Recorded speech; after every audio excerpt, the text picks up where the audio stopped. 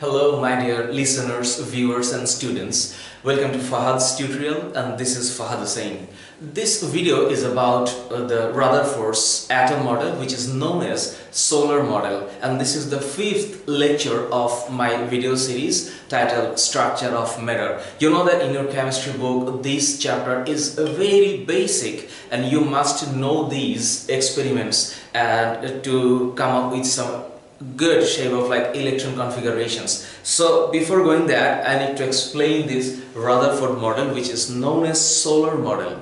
So in 1911, Rutherford experimented alpha particle, which is actually the helium nucleus emissions experiment, and from that he stated some sort of like statements, and these are: number one, I wrote a very keywords in that, the positively charged dense central core known as nucleus. So if I just copy from the book, that written is that in the center of atom there is a positively charged dense central core. In this dense central core there is called nucleus of the atom. It means that if I state that when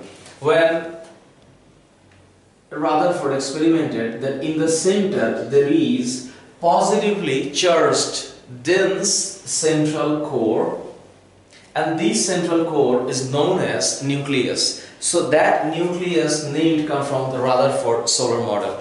And then compared to the whole volume of the atom, the volume of nucleus is negligible. That means we see that most of the space inside the atom are vacant, and just imagine the mass of nucleus comparatively to the atom is negligible. So according to Rutherford's statement, the first statement is that in atom there is a densely central core which is known as nucleus, and this nucleus is actually positively charged, and the volume of nucleus comparatively to the atom is very negligible.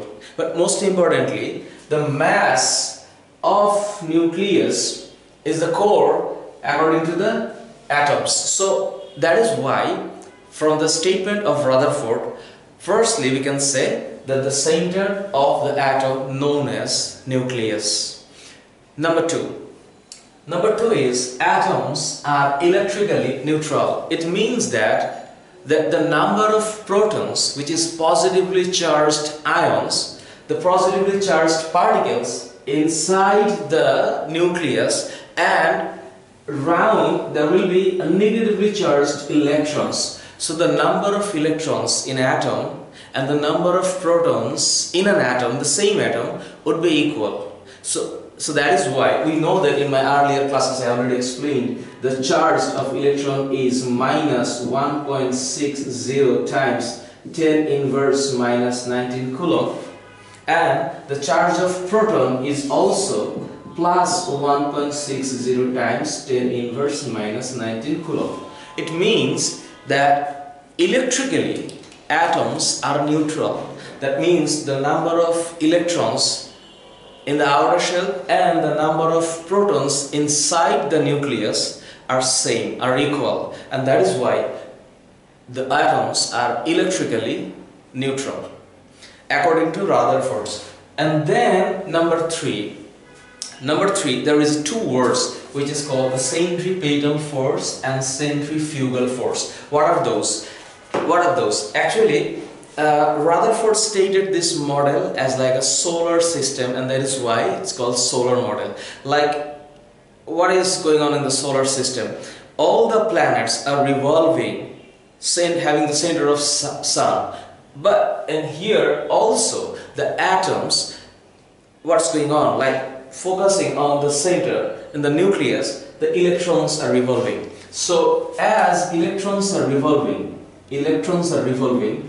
same Rutherford stated that it's like a solar model. So based on sun, as all the planets are revolving, surrounding, so that is why the electrons are equally in similar way revolving around the nucleus.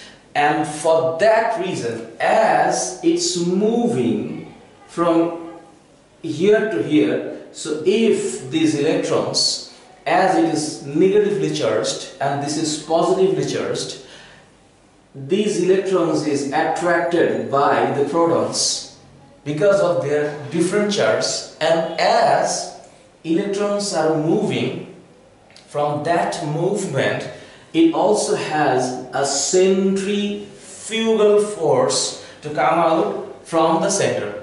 So when it's moving its own shape, it will have two different forces.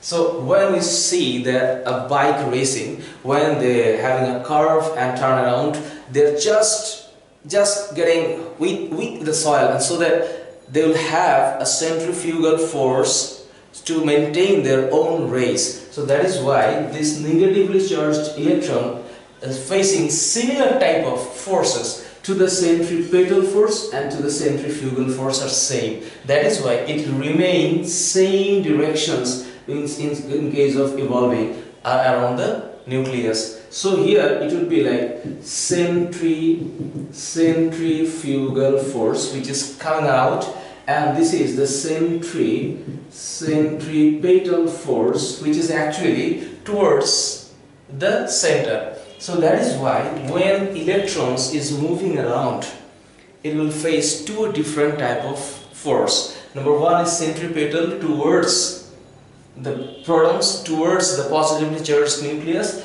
and the centrifugal force which is actually coming away from the center. Both are same. That is why they can evolve around the atoms. So Rutherford stated these three things, and these are that in the center we have positively charged dense central core known as nucleus. Number two, atoms are electrically neutral as because the number of electrons and the number of protons are same. And number three is when electrons revolving around the nucleus, then the centripetal force and the centrifugal force are same, so that it can remain the similar pathway. So this is actually the Rutherford's model, and the next class I shall explain what are the limitations of Rutherford models, and then after chronologically I shall upload the Bohr's model and also the limitations of Bohr's model. So see you on the next class. Stay well, stay blessed. Bye.